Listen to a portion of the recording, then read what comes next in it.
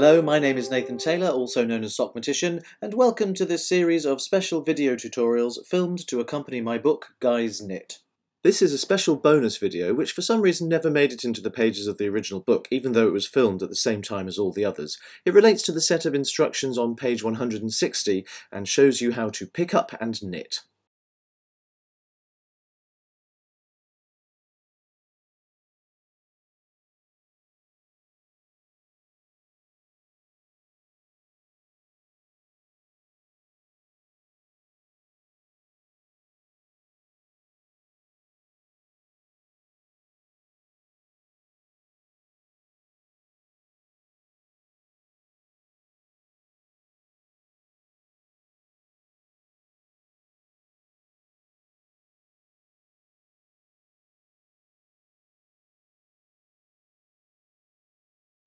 On this rather odd looking partial sock here, I've just completed the heel turn. You can see the little heel cup just there. It's a little piece of magic. I always admire it every time I finish one.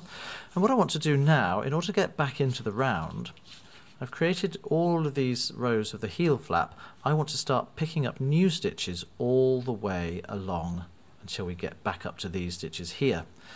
And to do that, I'm going to pick up the stitches into these V-shaped stitches all the way between my two fingers there, all the way up here.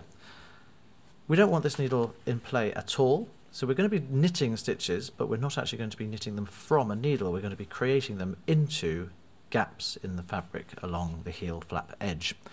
In order to do that, I insert the tip of my right needle into both legs of the V, underneath both legs of the V. Can you see there's two sides of the V stitch there? It looks like a little V going that way. I wrap the yarn anti-clockwise and draw a new loop through, and that is one stitch picked up. All the way along we've got V after V after V after V working the way down there, and I just want to go into every single gap.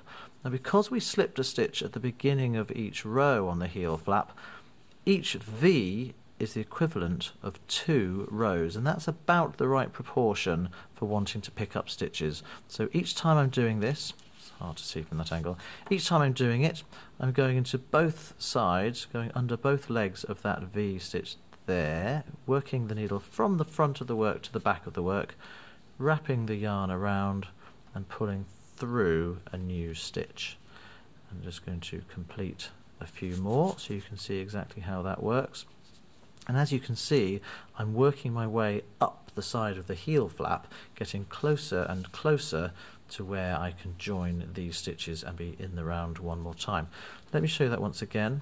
So here are the V's of the edge stitches. These are the slipped stitches along the side of the heel flap, and I'm going to roll them over to the side so I can easily get at them. Right needle tip goes through underneath both legs. Don't be tempted to just take one, otherwise you'll get gaps showing in your work. Wrap the yarn anti-clockwise of course and draw it back through, and then into the next one under both legs of the V. Wrap the yarn, draw it back through. Let's continue on until we get to the top. When we get to the top, there's something else I want to show you. The corner of the top of the heel flap is a notorious point for ending up with a hole, because we've had these stitches being under stress here. We can often get a big hole here, and so instead of just joining into the round back again by knitting into that stitch, what we're going to do is, once I've used all of the V's along the side of the heel flap, I want to pick up one extra stitch into this area here to kind of close that gap up. And if I were just to pick up that strand and do like a make one increase, that would actually make a hole worse, because you see how loose that's likely to be there. It's going to be a big hole.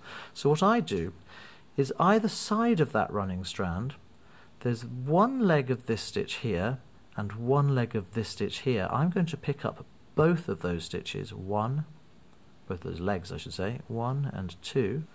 Then when I've got both of those legs on the needle, I'll wrap and create a stitch out of both of them together. Let me show you that again.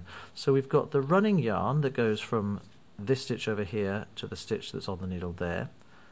We want to look at the legs of the stitches either side, that one there and that one there. Then I can wrap around. Now this is going to be quite tricky, so this is where I do bring the second needle in play, and I use that second needle to pull those loops over one and then the second one, so one at a time, pulling over there and there. What that does is it creates a new stitch, but it pulls the two sides of the hole together. On the other side of the instep of the foot, we'll be faced with the same problem, so I'm just going to work my way over there quickly, and I'll show you what it looks like to close that gap on the other side as well.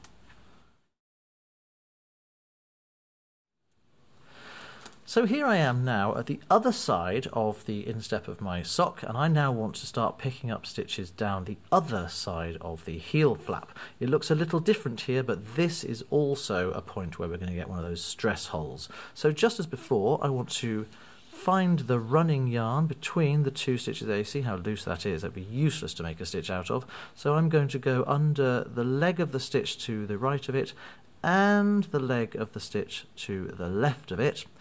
Wrap my yarn there, and then using the other needle one at a time, I can go in under that first leg and pull that one over my new wrapped yarn, and then go into the second one as well and pull that one over there. Again, that's successfully drawn the two sides together and we won't get a hole. Then I can go into the legs of my V's as they run down the other side of the heel flap. Going under both legs together, wrap and draw a loop through, under both legs together, wrap and draw a loop through.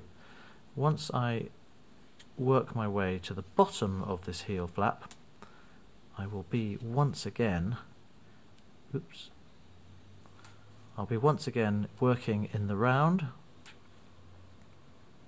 and able to continue with the gusset of the sock. Just a couple more to go. Every time I go through, I'm going into both legs of the V of the stitch right on the edge. You might think that's it there, but if you roll it over, you'll see there's another V. It's always the outermost V that you're looking for. Just two more to go. 1 and 2. Now my sock is successfully back in the round, and I can continue knitting down the foot of the sock.